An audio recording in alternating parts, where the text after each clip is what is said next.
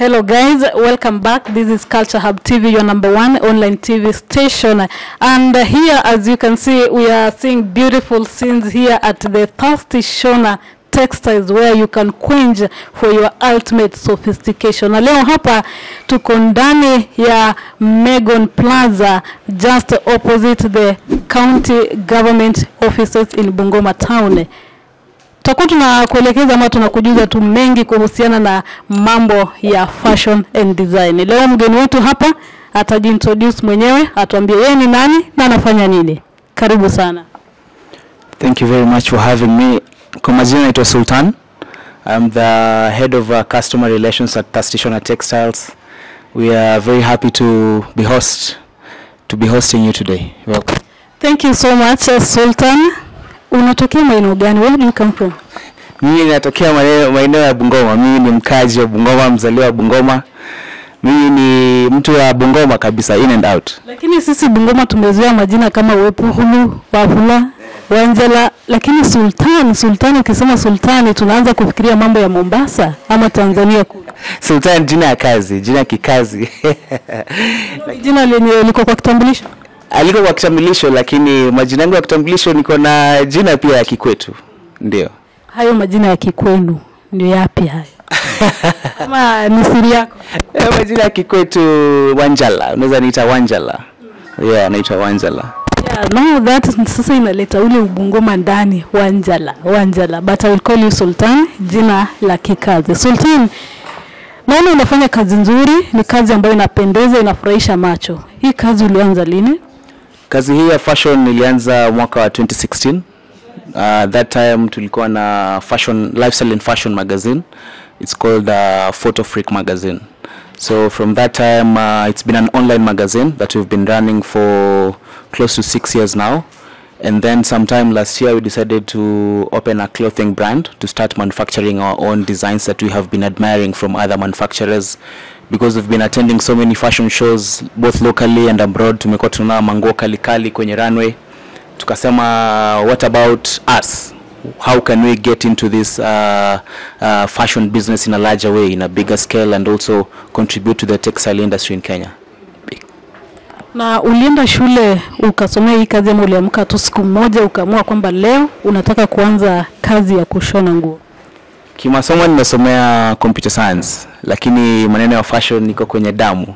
Yaani unasomea mambo ya computer, unakuja unaanza kudeal na nguo material. Unapata, how is that even possible? You know, the goodness with computer science, there are some aspects of the course that encourage you, that help you to innovate in other areas. Mimi naweza kuwa nafanya biashara ya fashion, lakini kuna ule ujuzi wa computer science, ile innovation, tunasema creativity ambayo unatoa kwa sekta moja ya kiusomi unaleta kwa sekta nyingine. So unapata maneno kama last year when we had coronavirus, there are some fashion designers who are using 3D models to showcase their designs, because at that time we could not have fashion shows. So you could see a designer from Ghana who was using a 3D model to showcase her designs, which is computer science in itself. So in this aspect, when you combine, computer science and fashion, you bring some flesh, some level of innovativeness that maybe to a fashion only cannot be able to have. Yeah. And maybe uwezi sema ni job market ndio ilikusukuma labda ukapungua the unemployment rate in the country? Ilikusukuma pia kupungua biashara? It is a contributing factor, because for the longest time biashara yetu ya fashion imekuwa Nairobi. Your fashion magazine, we've been doing fashion mostly Nairobi, Mombasa, the bigger towns. Lakini being a son of Bungoma, I decided to come and set up this textile production center in Bungoma so that I can also empower my own people. I know unemployment is high in many places out throughout the country, but it's good for you to, build your own home before you start to think of building other homes first. Yeah. Have you ever been employed before in any office after your school? I've not been employed before. The office that I've worked in is when I was doing my attachment, campus. That is the only time I was working at someone's office. First year and second year, from that time I've always been self-employed. Yeah. And just talk of attachments. When I was coming in, actually I met a certain lady here, and she told me that she's on attachment. Yes. Do you offer attachment? Is this now a college, or what is it? Yes, we do offer attachment and internship opportunities. We also train fresh students who are green in tailoring. And our very first attachees when we opened last year were some 3 students from University of Eldoret who are doing fashion and design as a degree. They visited, they saw our scale of business, they saw the number of machines we have, the type of machines we have, and they felt that this place is conducive for them to improve their skills. So yes, we do offer attachment opportunities to students also who are in TVET institutions, colleges, and even right now we have some students from Sangalo College around. We have some students from Kisiwa College. So yes, we do offer attachment. And do they pay anything to be offered this internship or attachment? It depends on the level of skill, because when students come for attachment, you know, they come differently. There are some students who in school they only dealt with the theory part of the course. So when they come here, they're very green. They need they need someone to be assigned to them. They need a tailor to be assigned to them full time, every day, teaching you how to step on the machine, how to cut different shapes, how to do sketches, how to design. So for a student who comes when I can say maybe their level of skill is less than 3/10, then they'll need to pay something, because that money will now go into the tailor, because I'll have to divide the working hours of the tailor. The time that they would spend working for producing, they now spend some of that time teaching other students. So we negotiate depending after the first interview, after we see how much you can do on the machine, what can you make, what can you not make, and then we can be able to tell you whether you're going to pay anything, whether you're going to pay a small amount, or whether you're going to pay the full amount. And have you ever thought of opening, let's say, a college to teach them how to do the tailoring? Yes, that is in the works. We've been planning on that for the longest time. There's a college that is coming up, because proximity to a place where you can practice after college is very nice, and because we already have set up a nice production flow, students from our college will easily benefit from this experience that they'll get down here. So a college is surely coming up. And back to your work now, I see you have just majored in African wear. Why the African wear? African wear is a big part of our production process, because there's this notion that Africa imports more than it exports. And now with the Africa Continental Free Trade Area Agreement, there are measures that have been put in place to level the playing field for African countries that are producing made in Africa items. So, there are so many trade agreements from ECOWAS, from the East African Community, from the African Union, and the people who are going to benefit from these trade agreements are the ones who are going to produce made in Africa items. So as you can see, even from the clothes that we have on display, we try to blend African fabric on top of imported fabrics, because we realize that we want to give it an African touch. And the moment you use imported fabric all the time, you lose your identity as an African. And Africa is very beautiful, by the way. So the African fabric is really much admired by people from outside. There's a time we had a client here who walked in, a white lady. I think she's from Europe. And we had so many clothes on display, but she did not want any of those fabrics that have been imported. She wanted pure kitenge. And we did not have a pure kitenge at that time. And it hit us very hard, because we realized that they have all these fabrics in their own countries, but when they come to Africa, they need to wear what is made in Africa. We need to also export the African culture to them, not just import all the time. Yes. And do you have something for the Sipangwingwi generation? Wale wa siezi va kitenge, siezi va sijui nini, they want to choose their dress code. Do you have something for the youth? Yes, we do allow our clients to come up with their own designs. We have a very innovative team, especially the young people who are coming for internship and attachment. Some of them are very creative. They just lack the place to practice their creativity and to put their skills to come out to light. But to give them space, if you look at some of our sketching books, we have sketches of some very innovative designs that have been done by our students on attachment. But we allow our clients to send pictures of what they want, even on WhatsApp. We design them. We have very creative tailors here who can bring out exactly what you want. So we have a diverse clientele, depending on what you want. Of course, we have the long dresses, we have the short dresses, we have coats, the modern coats, we have the, also fabric. There's a type of fabric that is old and there's a type of fabric that is modern.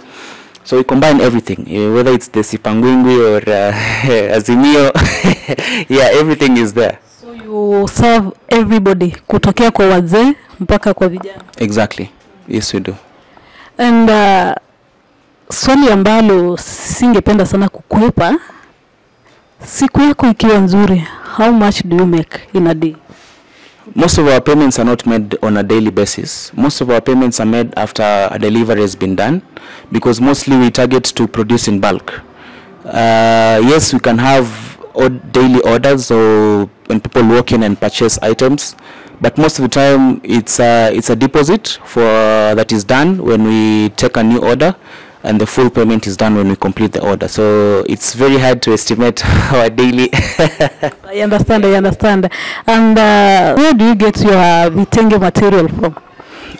Many places. You see, with the Africa Continental Free Trade Agreement, it has made a bit easier business across African countries. We have some fabric from Kampala, we have some fabric from Congo, we have some fabric from Nigeria, some of them we purchase in Nairobi. So our fabric comes from different places, largely because of the ease of movement of goods and services.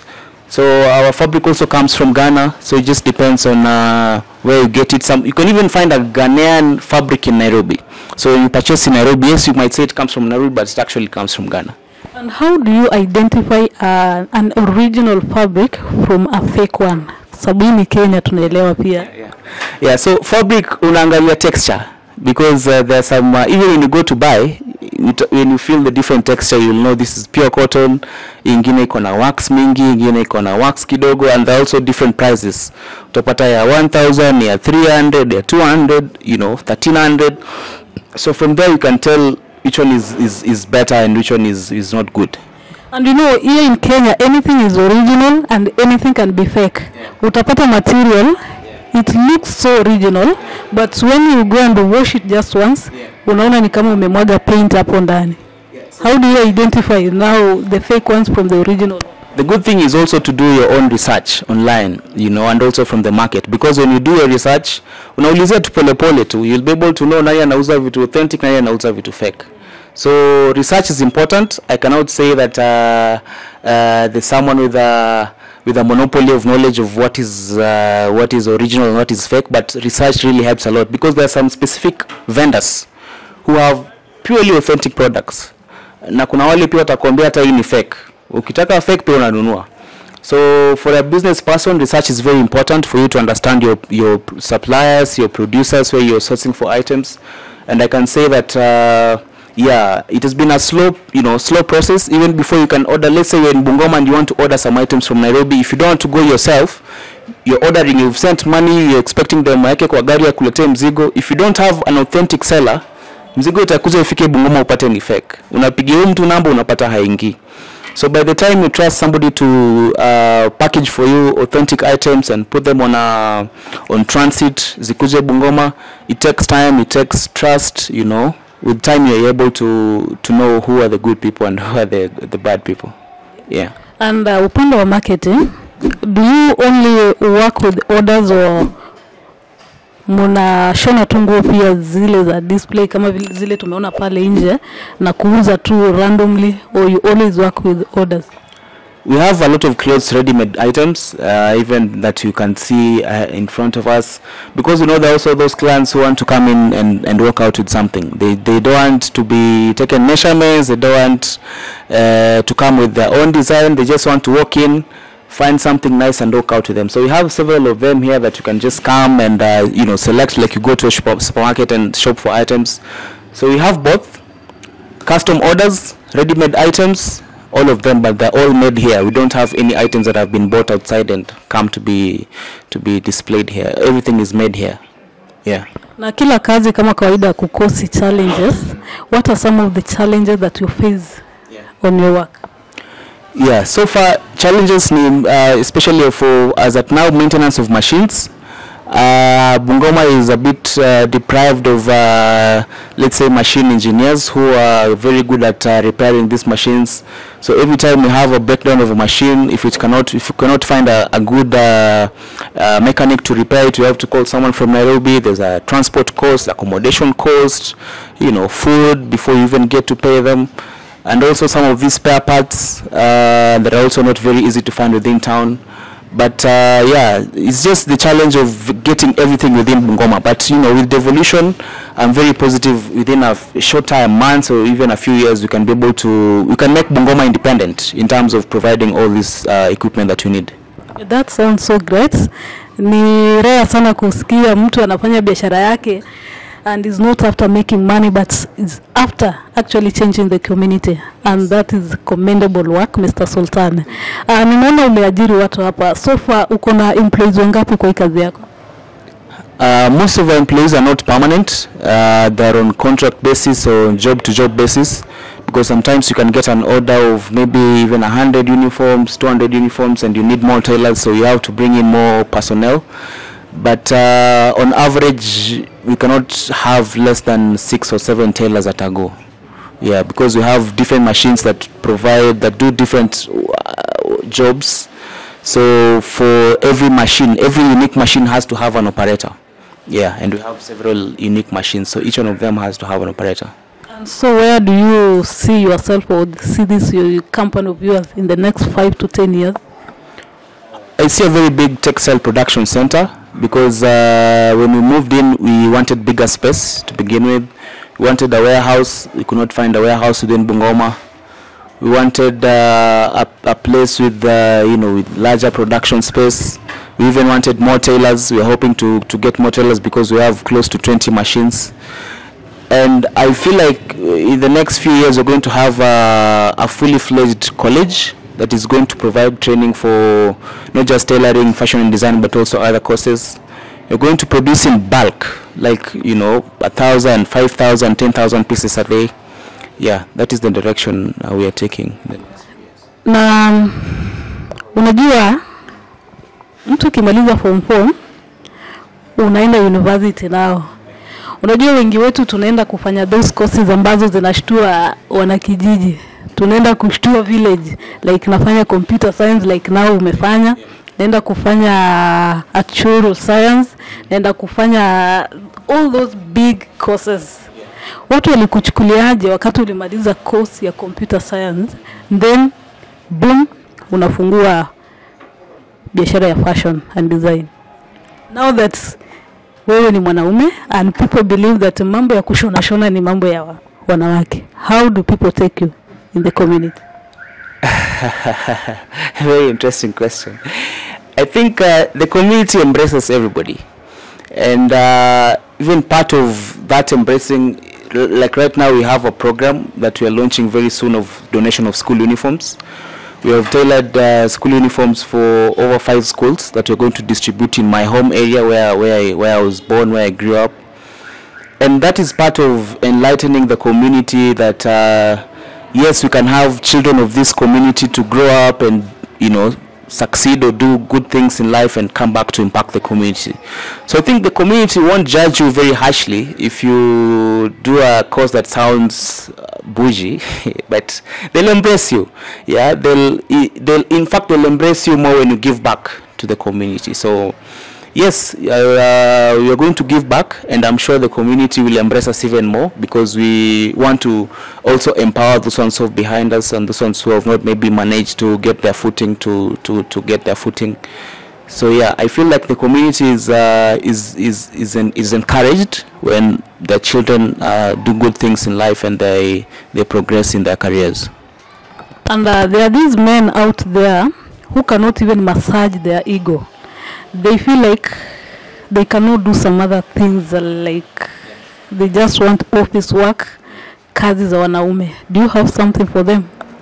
Kazi za wanachagua kazi. Chagua kazi, like siwezi shona nguo, mimi ni mwanaume nitashona aje nguo. Wanaume wengi sana wanashona nguo. Yeah. Kuna wale especially Bungoma. By the way, umetembea Bungoma? Bungoma iko na people with their ego is so high, like they cannot do some things because the notion of mimi ni mwanaume Yeah, like vitu ambavyo viko associated na wanawake, they cannot do that. I just have a question for them. Like, if the coat you're wearing as a man, or the trouser you're wearing as a man, is probably made by another man, and the fact that you're a man and other men are doing the job that you don't want to do and they're earning even more, the good thing with any work is actually the income. Kama wewe mwanaume ako na kazi nyingine anapata pesa mingi kushinda pesa ya kushona, ni sawa.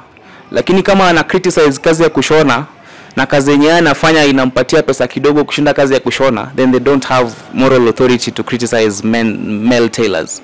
Because most of these men, in my whole close to 10 years of fashion industry, I think I've seen less than 10 women who do men coats. Yeah, so hatutakuwa na koti za wanaume because we don't have male tailors. Yeah, so I feel like it's people should not really discriminate male tailors, but personally I've not seen that discrimination to as you say, but I feel like work has its own has its own respect when it can be able to give you income. Kama ni kazi ya mjengo na inakupatia income, just be proud of it. Kama ni kazi ya kushona inakupatia income, be proud of it.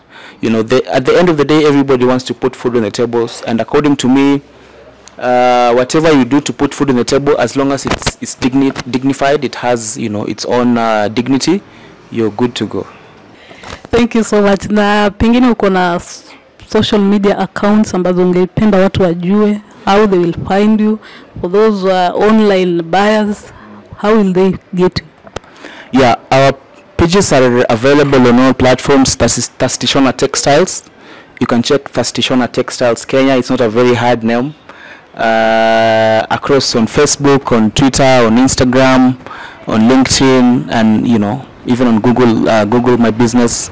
Our website is coming soon, www.thirstyshona.com. We'll definitely make a public announcement when that is up. Yeah. You have just reminded me of something. There is always something in a name.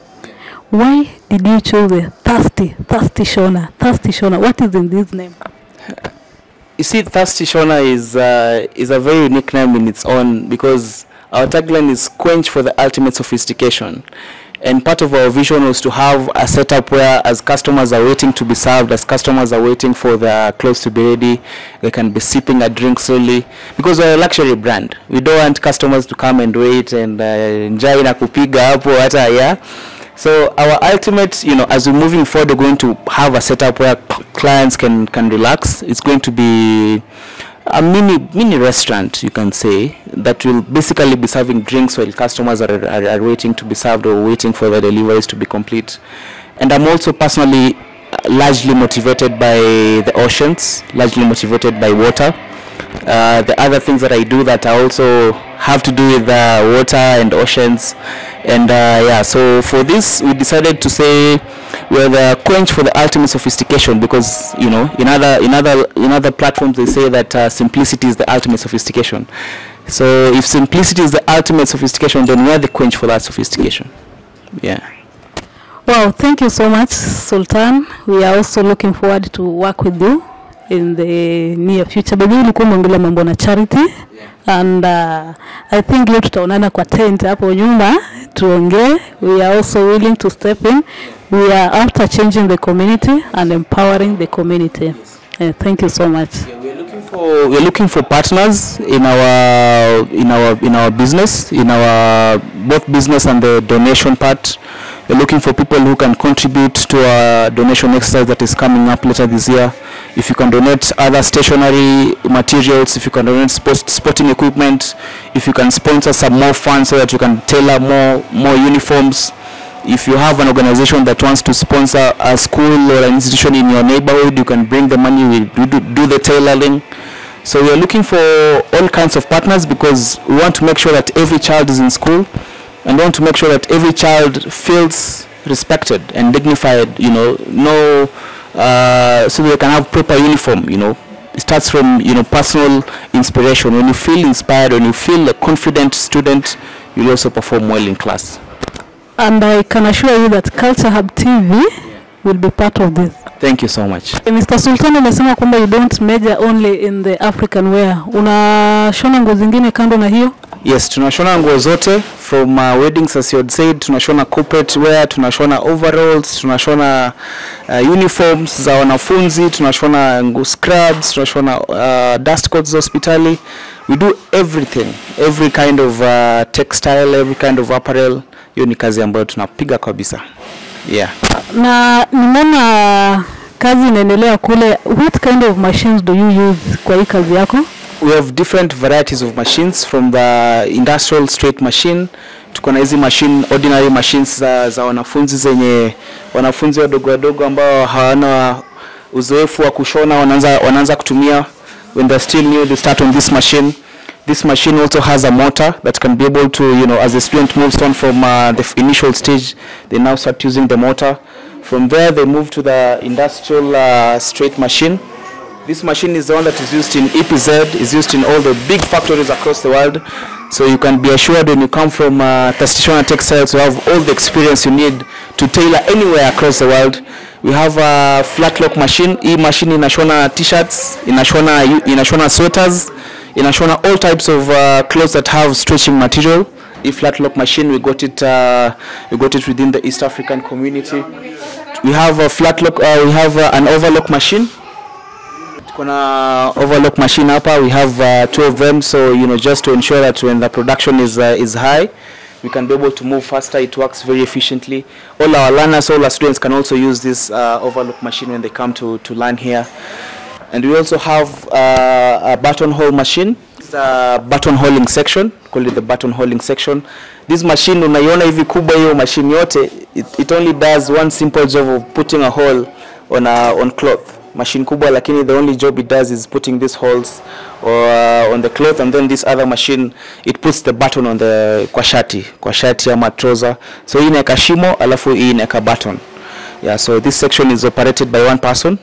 Our students who come to learn also go through this section. They learn how to do the buttonhole and the button attachment. We also have what we call the 20U machine. This is an embroidery machine. It can also do zigzag stitches and straight stitches. It can also do a bit of embroidery. There are some patterns that can be done on this machine that cannot be done on other embroidery machines. It's limited in some way, but it's also very versatile in many other ways.